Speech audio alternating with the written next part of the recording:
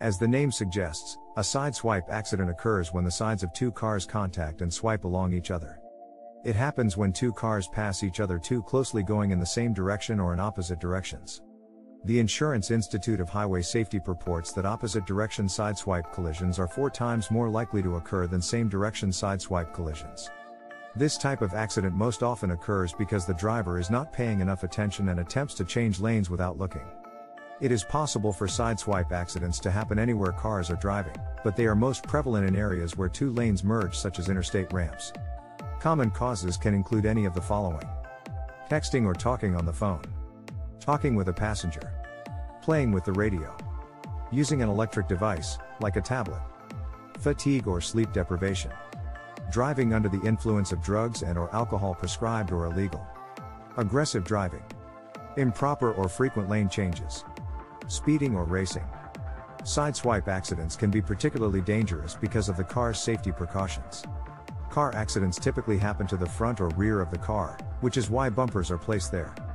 Bumpers help to absorb some of the shock of the hit and also to protect the inhabitants of the car. The sides of a car do not have bumpers or safety panels. Only the thin material of the door separates the driver and passengers from the road and other vehicles. Additionally, these types of accidents can cause the driver to lose control and hit other objects and even roll over. The Insurance Institute of Highway Safety approximates nearly 250,000 sideswipe incidents per year, resulting in approximately 27,000 injuries and over 2,500 fatalities. The high chance of veering off the road, hitting other objects, and even rolling over makes the injuries for this type of crash pretty horrific.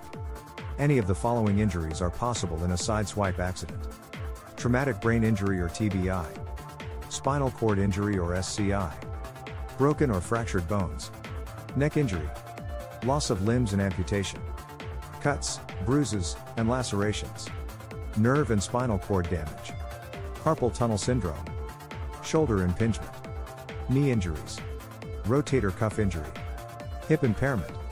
Determining fault in a sideswipe accident can be very easy or quite difficult, depending on the circumstances.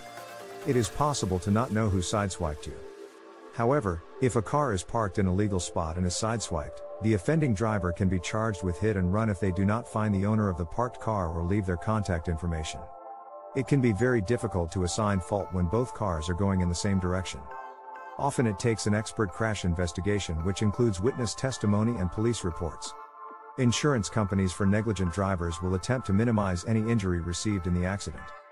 Detailed and full documentation must be made at every step of the way. Sideswipe accidents can be frightening situations since the side of the car is the least protected and great bodily damage can occur.